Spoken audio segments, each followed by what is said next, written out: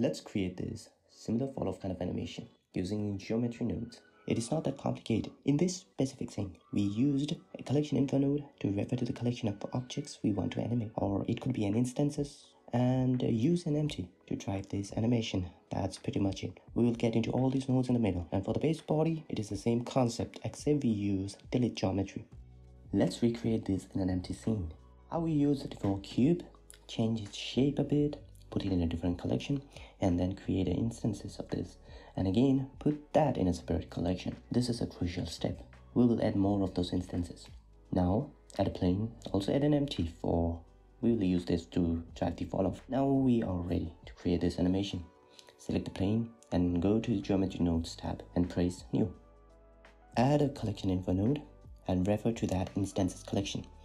Enable the separate children, connect it to geometry output, and you can already see your instances. Now add object info and select the empty. Add a set position node. This is to offset the instances. Now we add a position node, subtract it by the object info using vector map. Add vector rotate and set it to Euler. Also connect the rotation from the object info to the vector rotate. Connect the vector to separate XYZ and then connect the X output to the value input of map range. Since we want to control the falloff on X-axis, we use the X output. Add combine XYZ and connect the output from map range to Z input because we want instances to move up or down on Z axis. Now output goes to the offset input of the Z position. Instantly you see a difference in the viewport.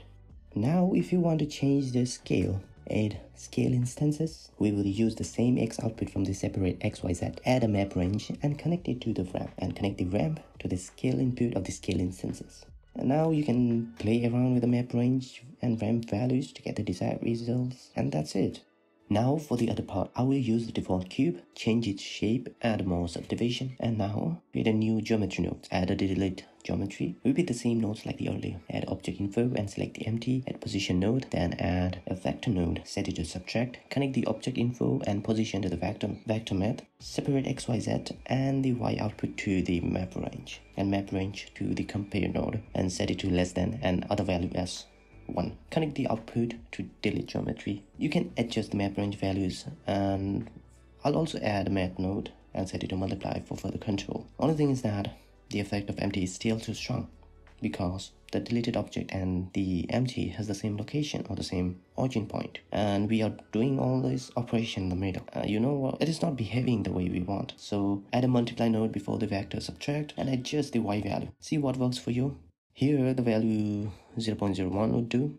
The transition looks too static, so we can use the random node, adjust the value a little bit, and then it's done. I think it looks good. I hope it helps you.